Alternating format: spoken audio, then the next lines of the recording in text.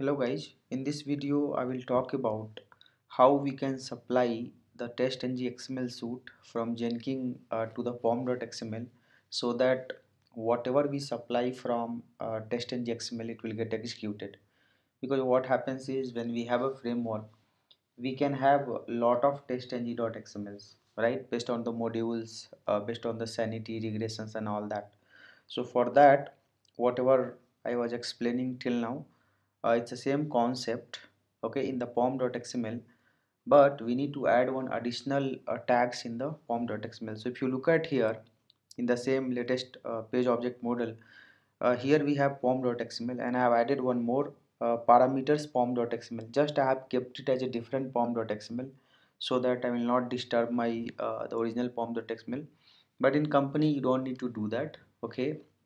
In company you can keep only one pom.xml and you can make multiple test-ng suite, but you make sure that uh, though you are making five test-ng xml for module wise, but one you make as a all test that will have all the tests, okay. So that when you select from Jenkins your all test will get executed. For that, what new concept you have to learn here is this suite xml files. You can see that, right? So you have to add this line, okay, in the configurations. So the plugin which we have added, if you focus in the build, this is the build, we have a plugins. Inside the plugins we have a plugin. So this is our compile plugin, okay. This will compile your code, and then this is one plugin, and the second plugin what we have is this is the second plugin.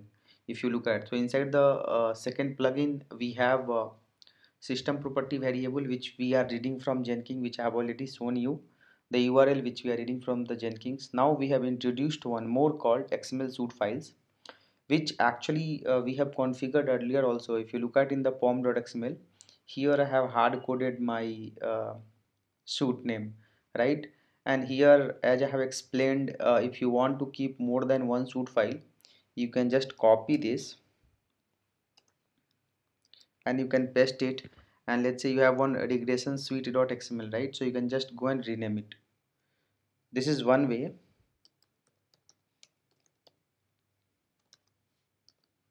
But here the problem what happens is in this kind of design, when you run your pom.xml through Jenkins, all the test-ng should will get executed, okay.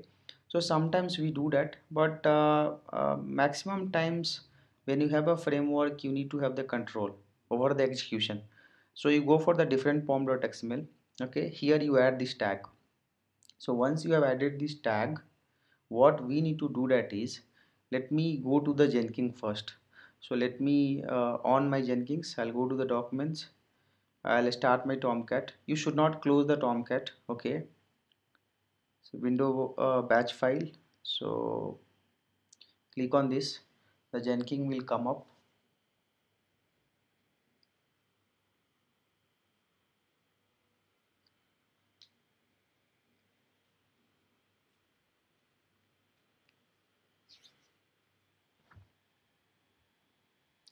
We'll wait for some time till Jenkins come up. Yeah, so Jenkins is fully up and running. So now Jenkins is up. We will go to the system and we'll just do localhost Jenkins. Click on that. Then we log into our Jenkins.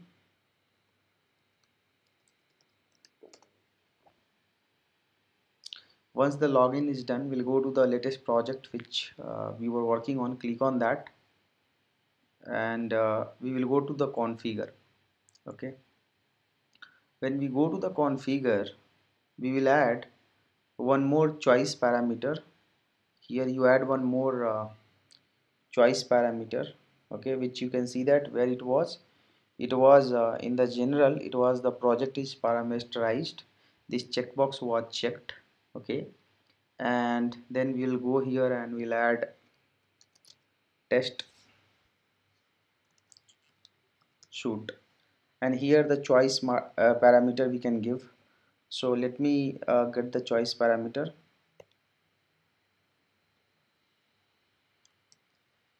This is my one XML which I can paste it here, and the another XML what we have is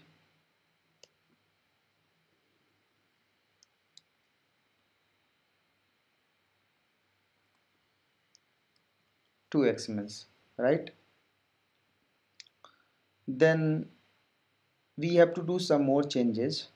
So if you go to this, now here we have to do some changes. I cannot write only test. So after test, what I need to write is, I need to write this. Okay, this we need to write. So after test we have to write this. Sorry.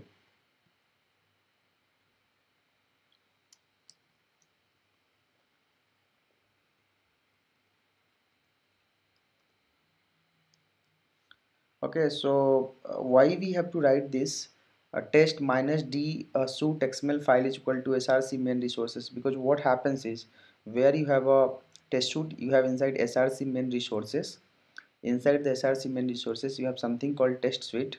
Inside the test suite we have a test suite, right? So we need to write test suite, and then we have to write the name which we are writing here, the test suite. So copy this, because on the runtime it will read from the choice parameter and it will supply to your pom.xml. Okay, so paste it here. So this, you know how it works. When this parameter pom.xml which I'm adding here, okay, in fact you can use the pom.xml itself. Just to explain you, I'm doing all that. Okay, so here when you say dollar test suite, so in dollar test suite what happens is, whatever you shoot you will select here in the choice parameter, it will get executed, right? So this one, this line you have to add, d shoot xml file, the locations of the suite file slash dollar. When you say dollar, it will read from here.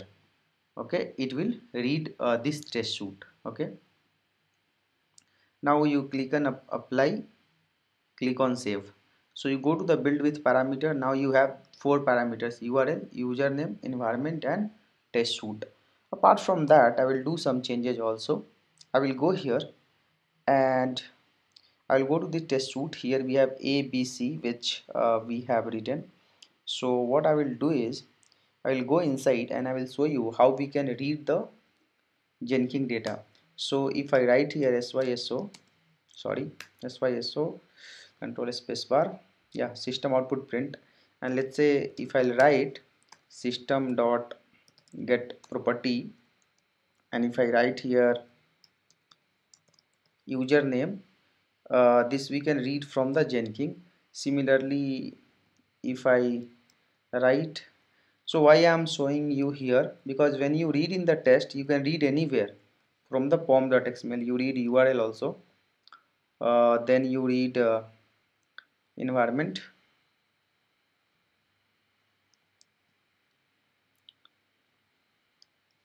okay, and then we will read the test suite.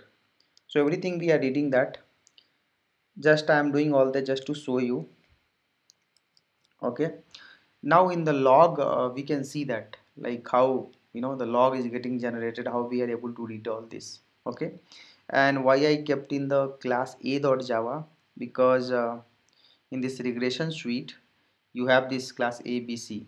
So I have intentionally made two suite to show you. Now my design has been done, right? Now let's say if I'll go here and if I'll select regression suite.xml and if I'll click on build, so what will happen, my particular suite should get executed, right? So this browser is launching, because why it is launching, because our test is extending test base, and as you know that in the test base we create the object of browser, so it's got executed. Let me reload this 9. So 9 got failed also, it's okay. I clicked on build number 9, and when you go to the console output, look at this. See, in this class test started, and this is the data which we are able to read: automations, url, qa, and this is the suite name. You can see that we are able to read the data in the test script, whatever we are supplying in the Jenkins. And how we are able to read that, because we have a connection Jenkins to the pom.xml. So when you go to this pom, here we have a connection which we have given, right? This we have a connections, and this we have connections for the suite.xml. That is the reason we are able to read the data from Jenkin to pom.xml, and this is very useful. What happens is when you are working for a company, this is often required. Often why it is required, because lot of time you need to supply the parameter from here to your test script, and lot of times you have to select the suit and you need to run the suit.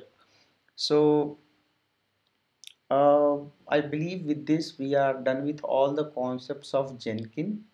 Okay, except then one, the one is run the repository which is present in the git, because whatever video I have created, we have a local repository in our system and we are using it. But if you know this much, you can tell any answer in the interview, like whatever 6 video I have covered, this covers all the concepts of Jenkins, right? Nothing else is remaining except than one small concept. Okay, so with this I'll close the video, and the remaining concepts I'll try to cover. Thank you guys, thank you for watching this.